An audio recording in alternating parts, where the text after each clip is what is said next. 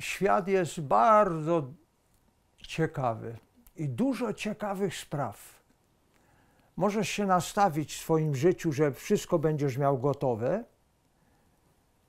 wszystko będziesz miał podane, a możesz być poszukiwaczem. Kiedy byłem mały, ale posłuchaj, jest taka strofa poetyczna. Starzy powiadali, kiedy my jeszcze byli mali, że serca górali i gronie zrosły się jeszcze w natury łonie. Choć wieki mijały i skały spękały, serce górali i gronie zrośnione zostały. I teraz jest pytanie, to jest strofa poetyczna nieżyjącego Jana Probosza z Istebnej.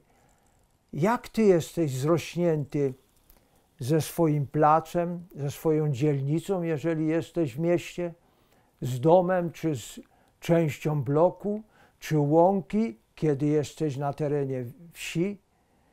Jak jesteś zrośnięty? Pomyśl nad tym. Gołąb pyta jak, bo on jest, a wrona opowiada jak. A kruk dodał,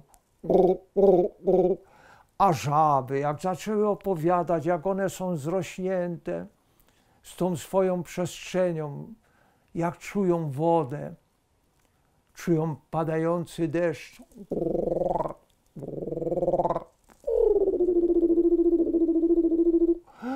A wiewiórka pomerdała ogonkiem i zaczyna opowiadać. A mały jeżyk opowiedział, jak sobie radzi wieczorem z ciemnością. A krasnoludek o tym zagrał na gitarze tak.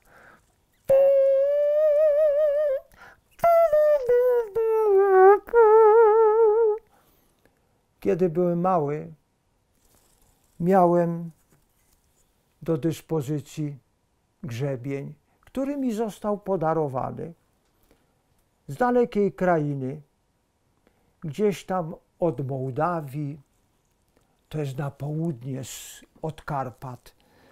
A miałem zawsze pod ręką kawałeczek kartki.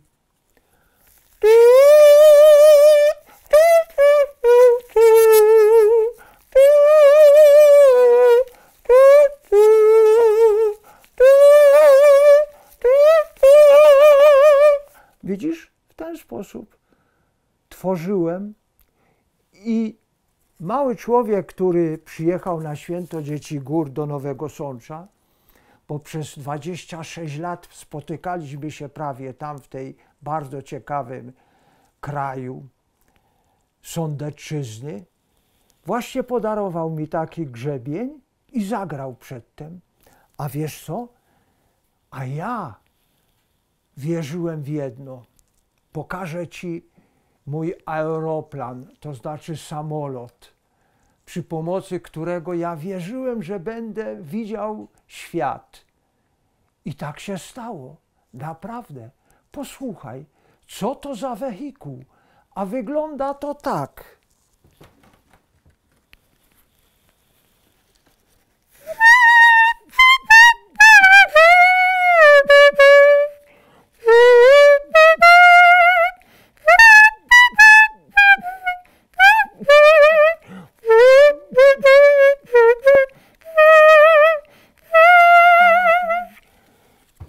Ten świat zobaczyłem już jako dorosły człowiek. Naprawdę. Wierz mi. Popatrz się. Spotkałem się z grupą z Indonezji. Kawałeczek bambusa. Wielka, ogromna przestrzeń miejska, Dżakarta. Ogromna ilość milionów tam mieszka ludzi. Jeden mały człowiek mi wyjaśnił, jak się gra na takiej bambusowej drumli. Przykłada się to do ust. Posłuchaj i patrz.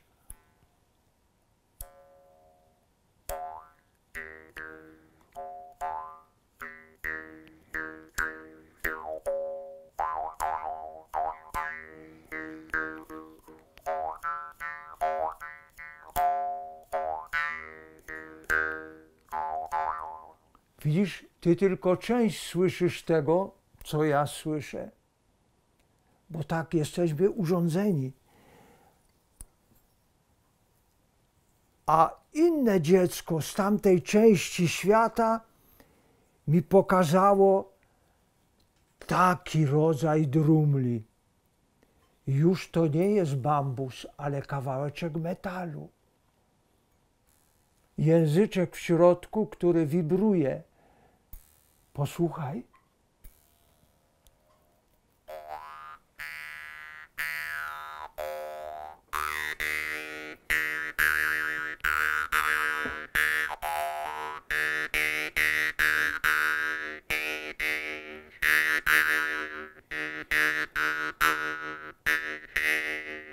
Widzisz?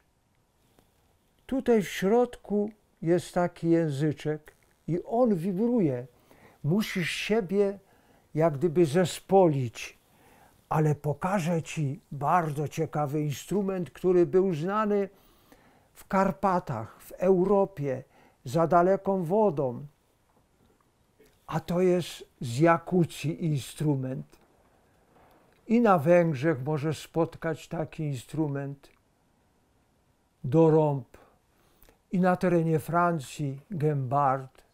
I drumle u nas, posłuchaj. Znowu ta wibrująca część sprężynki musi być połączona poprzez zęby z całą tą tajemniczą przestrzenią. Dlatego ci mówiłem o krasnoludku. Spróbuj zamknąć jeden otworek nosa. Jak masz katar, to tego nie rób. Zamknij buzię i śpiewaj i będziesz mógł grać. A będzie to fantastyczne ćwiczenie do gry na drumli. Posłuchaj.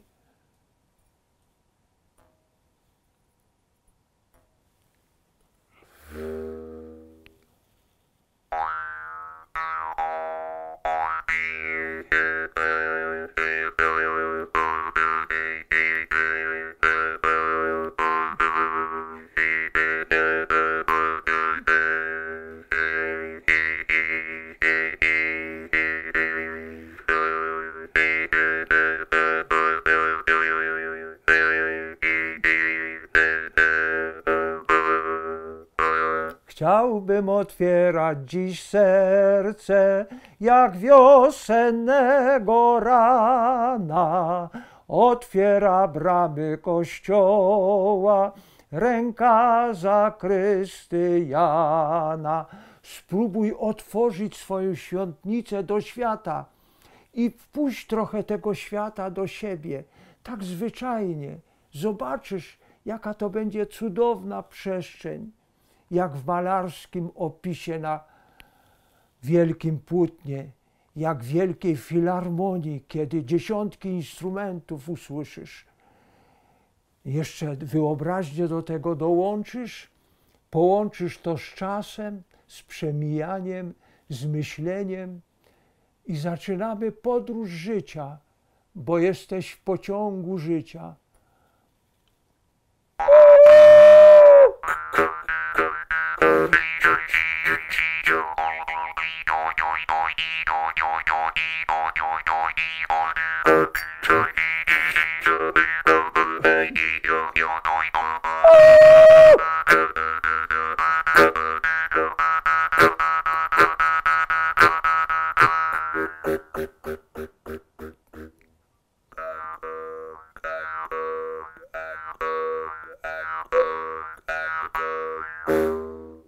Wysiadamy, bo kukułka, którą przed chwileczką usłyszałeś, mówiła, że trzeba wysiąść.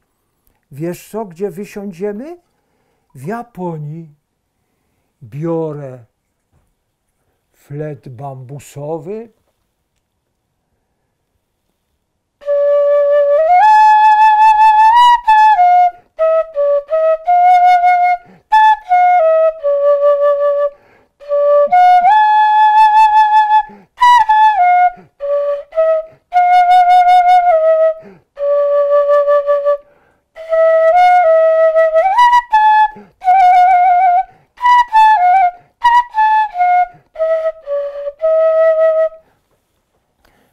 pasie sioj, krowiczki moje pasie sioj.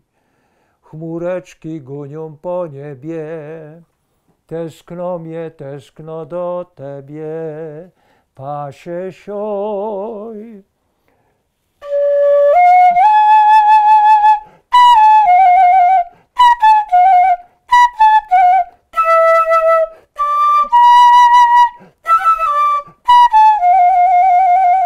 Widzisz, bo jak byłem mały, to byłem zwykłym pasterzem.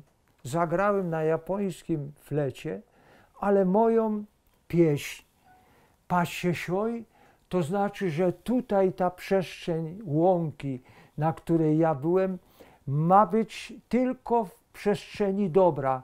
Licho, krampusie, deble, uciekaj, nie macie tutaj. Tylko ta dłoń, tylko taki znak, paś się też w swoim żywobyciu tak do świata. No właśnie, to co, pędzimy dalej? Pędzimy dalej, pędzimy.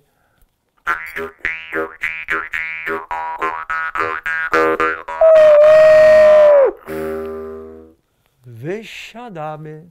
I gdzie? O, jesteśmy na terenie Zambii. Tu jeszcze powinna być pajęczyna na ślinie przyłożona. Widzisz? Ten instrument tak wygląda. Kalimba. Posłuchaj.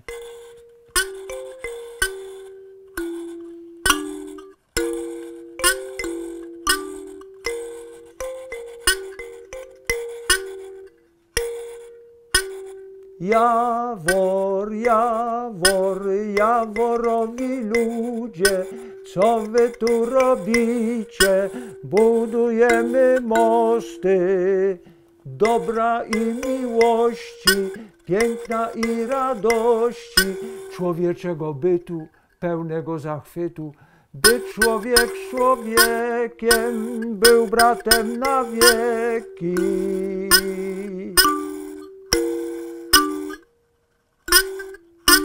Widzisz? Kładziemy, Afrykę zostawiamy i pędzimy dalej. Ciekawe dokąd.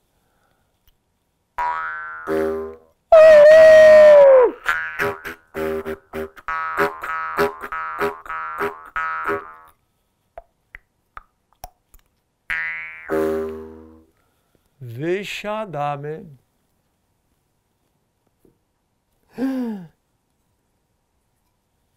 A właściwie to przypłynęliśmy, bo specjalny prom przewiózł nasz pociąg. Na zachód od Tajwanu jest taka wyspa Hainan. I posłuchaj.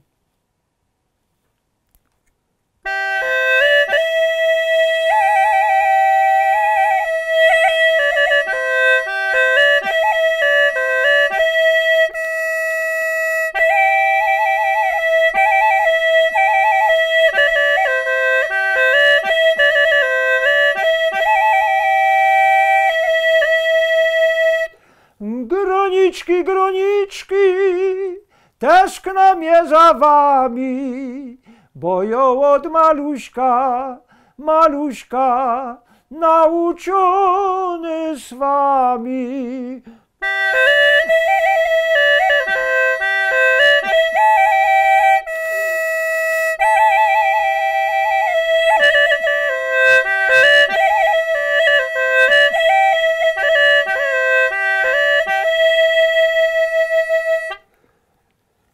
Ciekawe, czy mi się uda, albo mi się nie uda. Zobaczymy.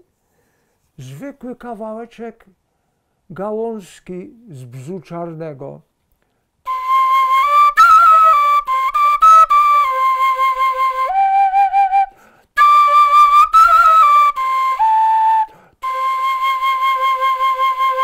Widzisz, jak w tej strofie poetycznej. Bo gronie Twoja ziemia, Twoje serce może być zrośnięte. I ten świat będzie ciekawszy. Ktoś kiedyś powiedział Pantarei, wszystko płynie. Posłuchaj.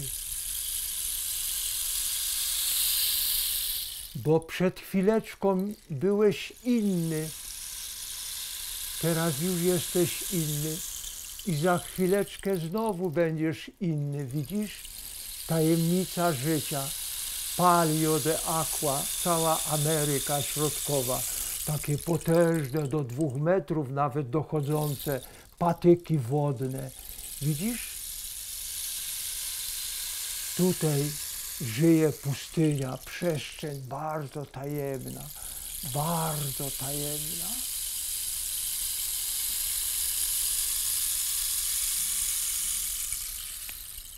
Ja jestem w okolicach Baraniej Góry, tam gdzie są źródełka czarnej i białej Wisełki. I początek królowej naszych rzek, widzisz? Palio de aqua. Zapamiętaj sobie, tak zwany patyk wodny albo kij wodny.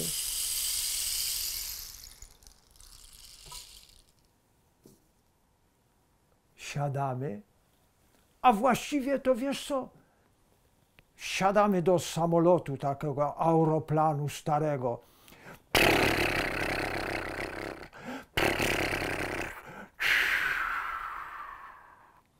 I wylądowaliśmy. Bardzo dużo zieleni, dużo morza, potężna, ogromna przestrzeń.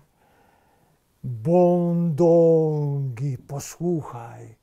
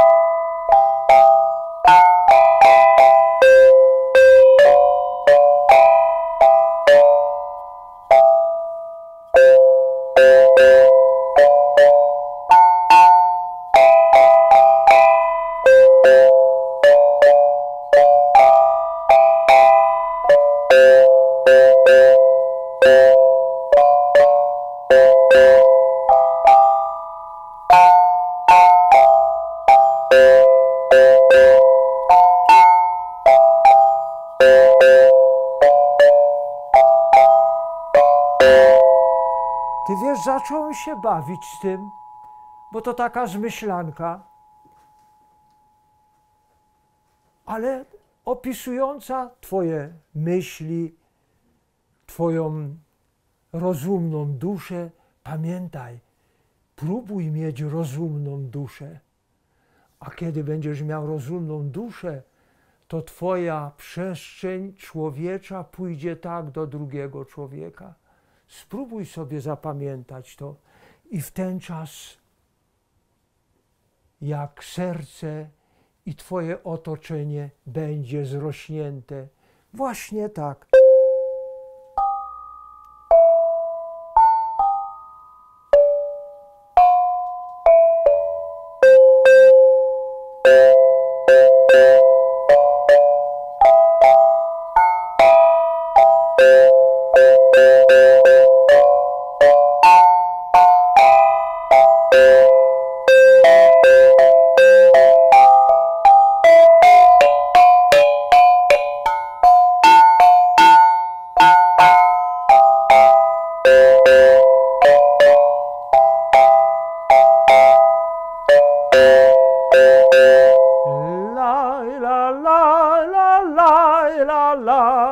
Naucz się śpiewać samym sobą, bo będziesz gotowy, żeby śpiewać z drugim człowiekiem, żeby mu opowiadać, żeby go zachwycać sobą i być zachwycony nim.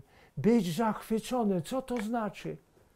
Dzieci mi tłumaczyły, bo często pytałem, a one mi wyjaśniły, że zachwycać to znaczy złapać coś, przytrzymać, oswoić, tak jak w Małym Księciu, wiesz, czytałeś o nim? Jeżeli nie, to spróbuj, może ci się uda. On oswajał.